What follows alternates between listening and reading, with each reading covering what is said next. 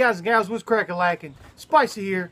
Thank you for joining me again on another video of recycling HDPE. So today what we're going to do is we're going to get into start cutting this plastic down, getting it ready to melt, and eventually we'll have our end result of our slingshot made out of HDPE recycled #2 plastic. Be right back with you. Alright, so your main source of the HDPE is going to be your milk jugs. I'll show you what I do with my milk jugs to get these ready to be melted down. Now, I could just stick this down and let it just melt on down, but it wouldn't be really structurally sound. You have a lot of air bubbles and stuff like that you got to work to get out. So what I do is I cut this down to where everything will be pretty much flat. The first thing I do is I cut this the rim out. Alright, so I got the rim cut out. Just throw that in your bucket. That'll be melted down by itself. Next thing I'm going to do is I'm going to cut the handle out of the plastic. Alright, so now I got the handle cut out. Now what I'm going to do with the handle is I'll just cut down the side, down the center here, and down the center here. I'll have two pieces. It'll go in my bucket. So now that I got that done, you can see that each flat spot you have your corners of your milk jug. I'm just going to cut down each side, each corner of that milk jug.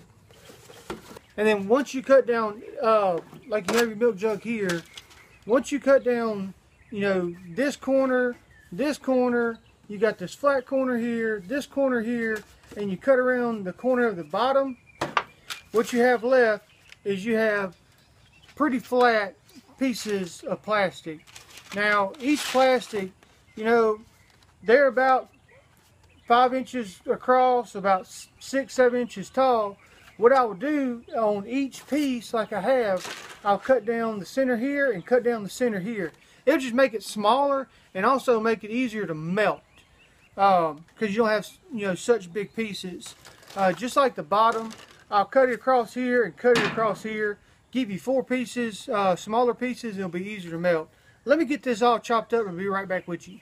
Alright, so I got all that plastic chopped up, and you know, I quartered each section out. I quartered it out, and what you have left is you have this compared to this. And when I start melting this down, I'm going to have it in a little baking pan, so I want it to be flat. That way I can, you know, make sure each side is level and has the right amount of plastic in each spot, so I don't have a high side when I'm melting down my plastic. So this is what turns into this. You know, you chop it down, just makes it easier. What I'm going to do is I'll take this bucket. I'm not going to chop this bucket down just yet, but I am going to use it to put all my plastics in. That goes in the bucket. I'll set this over to the side. I'll get to that in just a little bit. Now, you have your coffee can. Now, the thing about the coffee can is the lid and the coffee can itself is 2 different plastics.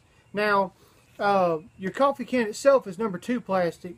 Your lid to that coffee can is #4 plastic, which is HDPE, a low density plastic. This is high density. You don't want to mix these together, because what you'll have is the low density is not the structural integrity of this plastic is not as great as this plastic. So if you melt it together, then you're going to have a weak spot in your plastic, and you don't want that, especially when you're making a slingshot like I'm going to make. You don't want to be pulling back your slingshot and you have an arm that's, you know, got a little weak spot in it and goes to bending on you. So pretty much I'm going to take this plastic and I'm going to throw it away because I don't want it. I got your coffee can. On this coffee can,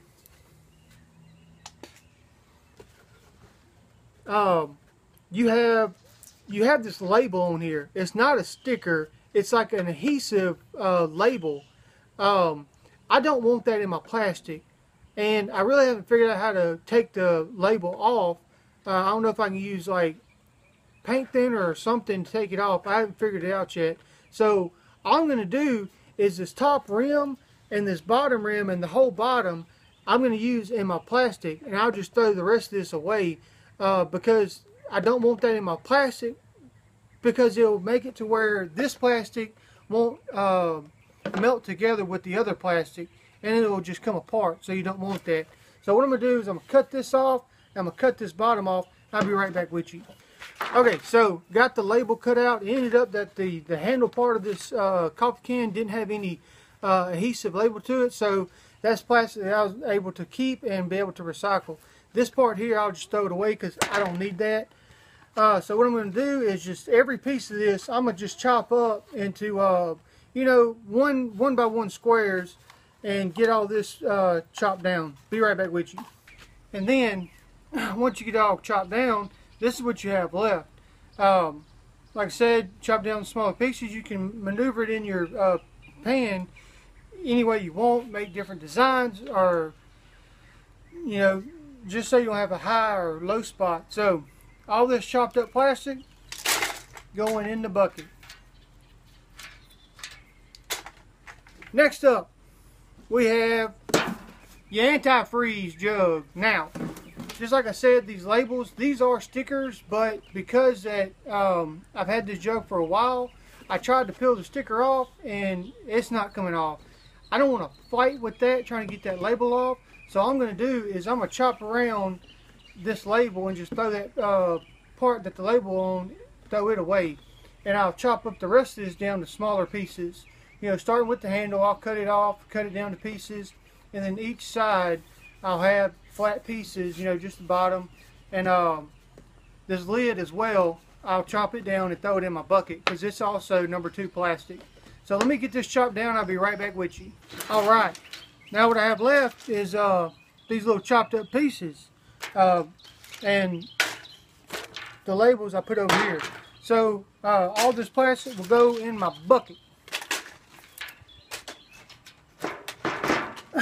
Now, what I got left is all this chopped up plastic that's ready to be melted down. You see your reds in there, you see your clear milk jugs, and your antifreeze. It's about 3/4 of a bucket full, and this is about a 2-gallon bucket. So that's how much plastic I got out of, you know, some milk jugs and coffee cans and antifreeze jug. So I tell you what, I'm gonna wrap this video up for this one. That's just pretty much how I chop my plastic down. If you have any better comments, or not better comments, but any better suggestions, leave it in the comment section below of how I can, you know, chop this plastic up. Now I did have to use a hacksaw on that milk jug, on that antifreeze jug, only because I'm crippled and it was hard to cut that with my left hand. So yeah, you know, be looking out for my next video. I should have that up in a couple days of me melting down that plastic and getting the process going. So I do appreciate y'all watching. If you like these videos, give it a thumbs up, and don't forget to subscribe so you don't miss out on any other videos. I'm gonna call it a day, guys. I do appreciate y'all watching, and be sure to check me out in the next video. And remember, everybody's got a little backwoods in them. I'll catch you later.